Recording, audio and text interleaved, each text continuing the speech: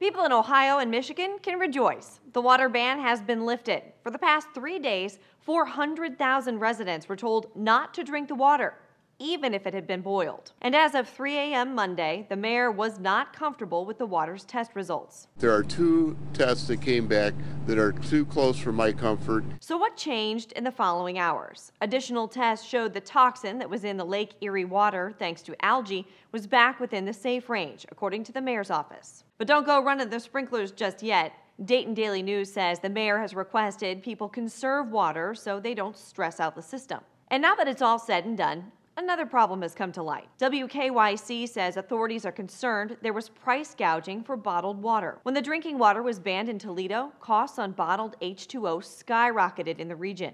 While Ohio does not have a statute that deals directly with price gouging, state law bans unconscionable sales practices. Toledo's mayor also says water needs to be flushed from hospital systems and pools should be drained or highly chlorinated. For Newsy, I'm Megan Judy.